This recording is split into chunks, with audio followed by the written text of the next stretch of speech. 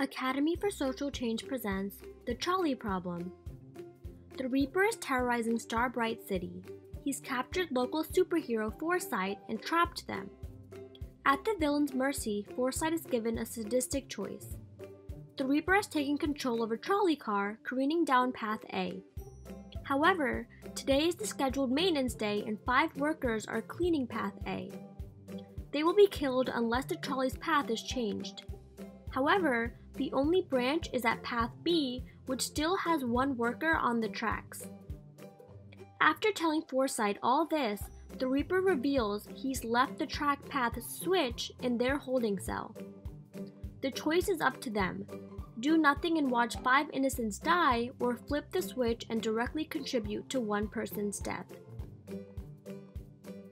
On the one hand, murder is wrong. Even if it is to save others, trading lives isn't exactly heroic. On the other hand, doesn't Foresight owe it to the city to minimize suffering? Refusing to act causes more death. There isn't one right answer to this dilemma. Strip away the heroic set dressing and you're left with the classic trolley problem. The trolley problem is a famous thought experiment used to debate the value of a human life and discuss what is the most ethical way to act if one person suddenly has the power to decide the life or death of many others. The classic trolley problem involves deciding between doing nothing and letting a train kill 5 people, or flipping a switch and redirecting the train to kill 1 person. A version of the trolley problem first appeared in 1967 in philosopher Philippa Foot's paper about the morality of abortion.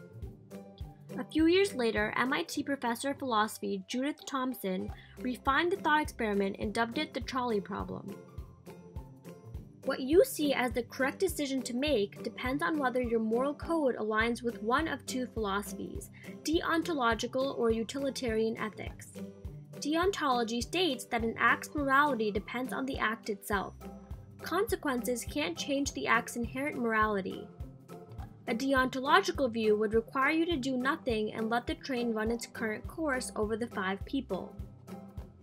Utilitarianism states that the consequences determine an act's morality and that the morally correct act is the one that brings the most satisfaction to the greatest number of people.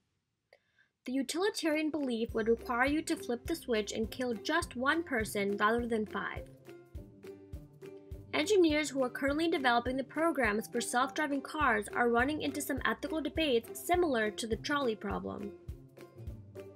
When the self-driving car detects an upcoming crash or other emergency, it should have an automatic, built-in reaction to cause the least amount of damage.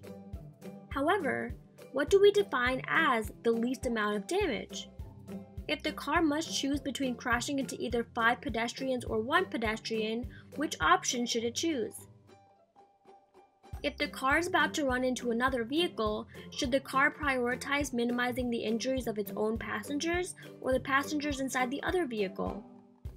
As you can see, philosophy is important even in fields of science and engineering. Especially as the world becomes more and more reliant on technology and automated robots, we need to figure out a way to keep us grounded in humanity and morality. The trolley problem also emphasizes the question of who has the right to decide the life and death of others. In real life, the trolley problem pops up in war rooms where political leaders make decisions about battle strategies and where to send their troops. The personal biases and philosophical beliefs of these few political elite can have consequences that affect thousands of lives. Here, the trolley problem reminds us how dangerous it is to put the power of life and death into the hands of just a few people. Now it's your turn to think further. What would you do if you were faced with a trolley problem? Explain your choice.